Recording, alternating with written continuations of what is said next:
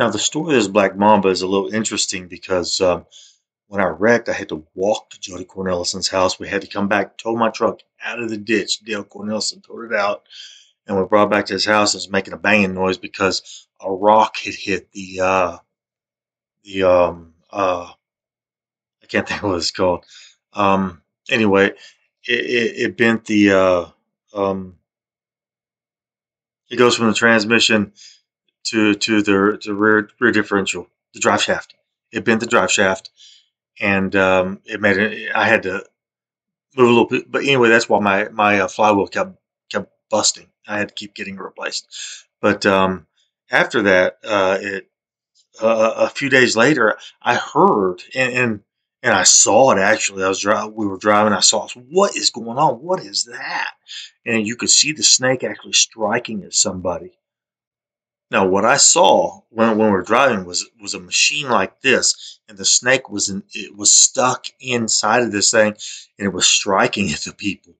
And what I heard was they didn't know what kind of snake this was. So they called a game warden, now Oklahoma game warden, to come out. And again, this is on Brock Road somewhere, and at least where I saw the snake, where I wrecked.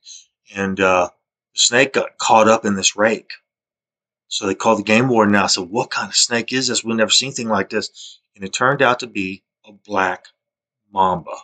Now, those snakes are only from Africa. What's a black mamba doing out here? This is that's what I showed you was a black mamba, which is highly venomous. This is a black mamba right here. Highly venomous, deadly, um, black inside its mouth. Okay, so that was in 1987, in the summer of '87, just after I got that '79 pickup from my brother. Now, here comes another crazy story. Um, sometime, I'm not sure what year it was, but all of a sudden, Corey Butler and Charles Wright, they start going, boom, slang, boom, slang. I thought, what are y'all talking about? I thought they were talking about, bass in the car. They go, oh no, it's just boom, slang, boom, slang. They kept doing stupid stuff like that. I had no idea why. No idea. But I found out. I found out because I think that's what a black mamba is called. But I think that's actually what, no, actually, we'll find out in a second because I actually pulled it up. I think that's what a green mamba is called. We'll find out in a second. But anyway, this story goes with Jason Miller from Lone Grove and Chris Christian from Lone Grove. Shane Hawley was there and Jacob Hawley was there. So on the first trip, it was just me and Jason Miller and Chris Christian, and we went to a pond, and the pond, it looks like, I believe this is the actual pond right here. The people drove by this road and said, it's okay, you can fish there, just don't leave any trash. And I'd fish here, and I caught some pretty good fish out of there. But me and Jason Miller went through there with Chris Christian, and we were walking through, and there was a little tree. And right as we're going by this tree, Jason Miller said, man, I feel like I'm going to get bit by a two-step snake. I said, what's that? That was the two steps. I feel like I'm going to get bit by a two-step snake. And he kept on walking. We kept fishing, and we left that day. I kept asking what that was. But him and Chris Christian, that kept the lips sealed.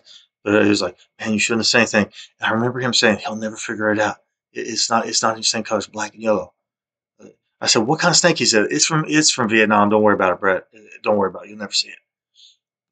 Jason Miller happened to say that.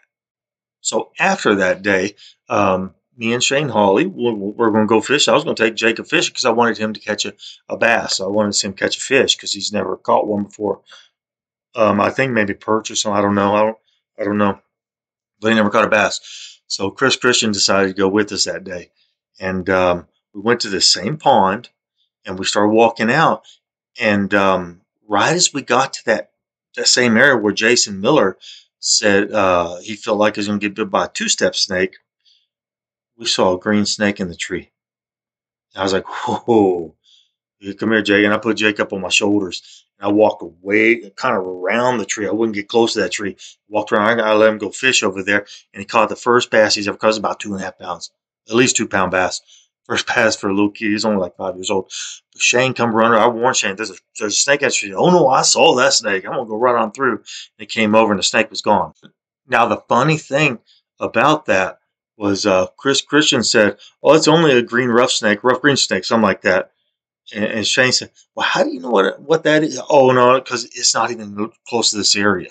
It's not that kind of green rough green steak is not even supposed to be in this area. But that's not what I saw. What I saw was a green mamba, a baby green mamba. I didn't know what it was until I looked it up. It's a baby green mamba. That's what I saw that because it was lime green. Lime green. Shane Hawley saw that snake too. That was a lime green snake. And it was a green mamba. But it just kind of, I don't think it's a coincidence. Jason Miller said, I feel like I'm going to get bit by a two-step snake about 2 weeks before we went through there with me and Jacob. And that's what made me think with Jacob on my shoulders, if someone's going to get bit, it's going to be me, not Jacob. So anyway, I'm going to show you some pictures of these snakes and the area where this pond is. So this is the area of the actual pond. I believe this is the actual pond right here. You can see there's a highway right here, 53. This is Sulphur's up here, and Dixon is down here, and this is the highway that comes across from Memorial Park. And the pond is right here. There's a curve right here where there's road construction on the side. And right up here, there was trees on both sides before. They cut them all down. I heard it so that I wouldn't find this pond anymore. There's like a row of trees, and the pond's right here. There's a radio tower back here. The radio tower, I don't think it was there before. This, I believe, that is the actual pond. Used to have a whole bunch of reeds on the backside of it towards the road. So I'll get rid of this picture and I'll go to this one. This is that's the black racer. I don't even need to show you that picture. This is something I pulled up. That's what they tried to tell me I saw. That's what everybody. Now what I heard was a game warden came out because they didn't. They're like, that's not a black racer. We don't know what that is. And the game warden identified it as a black mamba. And he had to look it up. And I heard the only way he could tell what it was is because it had a black mouth, inner mouth, and the scales looked different than any snake they'd ever seen before. It had to be. It was a black mamba, is what I was told, which was this black mamba. And the neck spread too, is what they said. So they'd never seen it just because of that. I was like, is that cobra? No, it was a black mamba. Anyway, what I saw in that tree was a green mamba, and green mamba looks like. Now I'm pulling up pictures slowly. I believe this is the green mamba. Yep, there's a green mamba. That's what I saw, a lime green snake with a head like that, but it was a baby green mamba. And I heard the person that owned the pond took a picture of the snake and gave it to the sheriff. I heard the sheriff took the picture and said, don't worry about it. But I heard he took 2 pictures. I don't know if that's true or not, but they told me they did not want me coming out to that pond anymore after that day because they saw with that snake out on that tree, on the actual tree, right before I got there. They said they actually saw it, and they killed that snake. Chris Christian said it was a rough green snake. This is a rough green snake. Look, they're from Florida, and that is not what I saw in that tree. Chris Christian knew that somebody put a snake on that tree that was deadly.